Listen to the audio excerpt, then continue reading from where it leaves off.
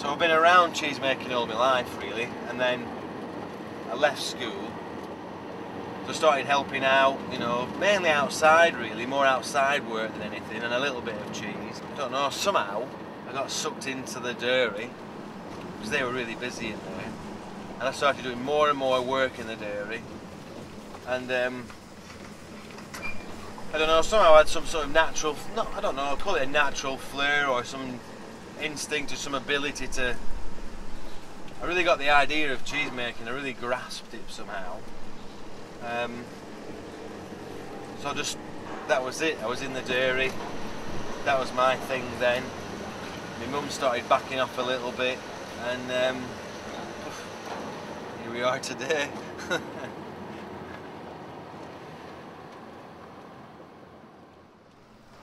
It's all our own herd. We don't buy any milk in. It's raw milk. It's all unpasteurised. And then again, you know, once you come into the dairy, we're still using, you know, traditional starters. We're still using the same starter culture as what my mum's mum was using, my grandma. So we've probably been using that starter culture for, I don't know, maybe 60 years now. We're going to use a really small amount of this. I'm going to put 400 mils in today. So in 2,000 litres, it really is a tiny amount of starter culture.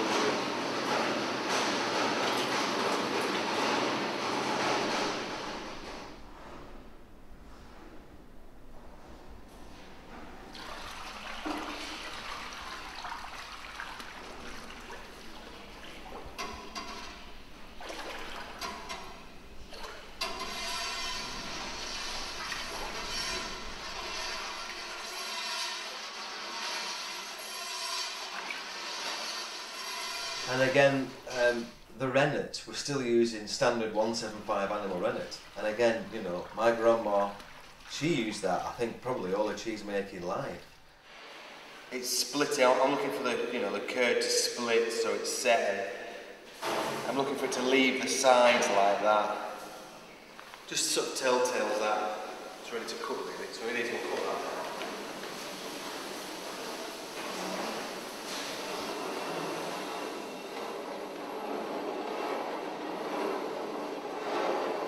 So what I'm looking for with this knife now is to sort of cut this into little small cubes, which you'll see starting to happen.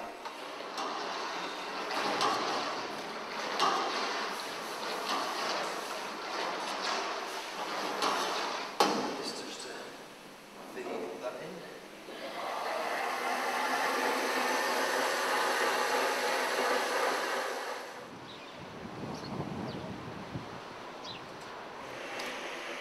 So I don't know if you've noticed how clear this whey is. You know, that's a fantastic colour, that. You know, that's a really good sign, is that, having whey that sort of colour and as clear as that. If it was cloudy or milky or white, it means you're taking all the goodness out of the curd. You know, it's washing all the goodness out of the curd down the plug hole.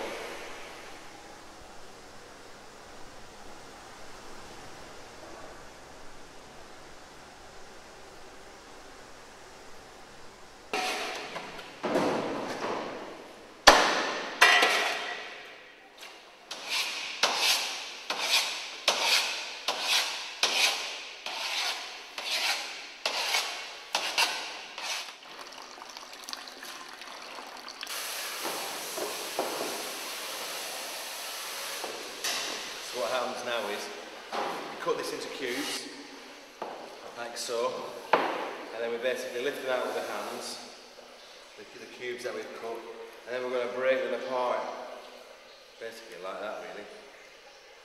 And what that is doing, that again is releasing any whey, any moisture that's left in this curd. We need to get it out. And we're going to do that 3 times, roughly every hour on the hour.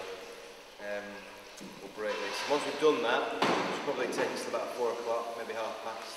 That's it then. This stage of making the curd is finished. Then look at this tomorrow morning then.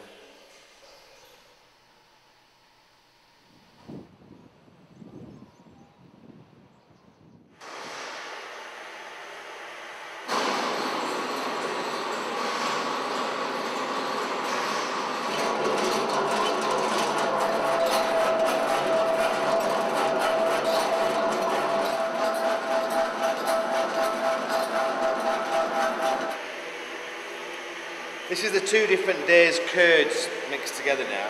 So you've got this one, which is day 1, and then we blend it with this one, day 2. So they're both different flavours, they're both different textures.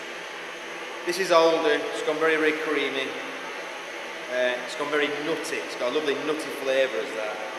That's still very young and milky and fresh. So you blend the 2 together through the peg mill to create this. This is, blended curd. You add the salt. Salt's for flavouring and salts are preservative. Once you've got, you can, even now, you can feel that. It's a strange combination. It's like really loose and fluffy, but to touch it, it's so silky and buttery. It's that's really nice, is that? What we do with this now is we're now going to get put into the moulds, into the cheese moulds, and then those go into the cheese presses, and then get pressed overnight.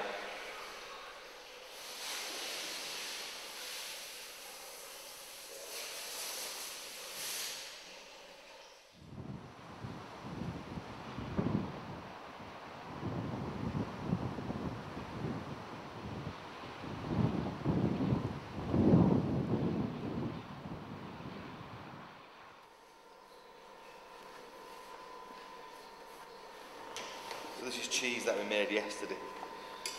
So this is yesterday's cheese, or yesterday's curds that we milled, and they've pressed overnight. They've gone solid. They've got the shape. They've gone solid, and we put the cloths on the outside.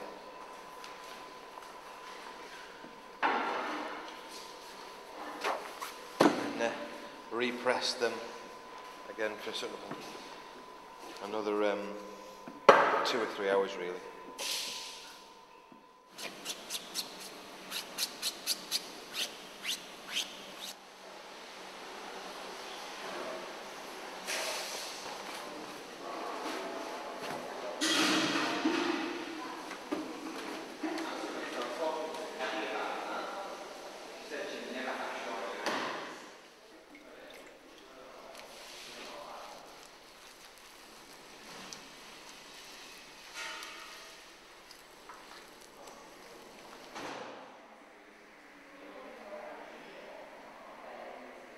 So what I'm looking for, or I think the ideal age, is something sort of 3.5 to 4 months old.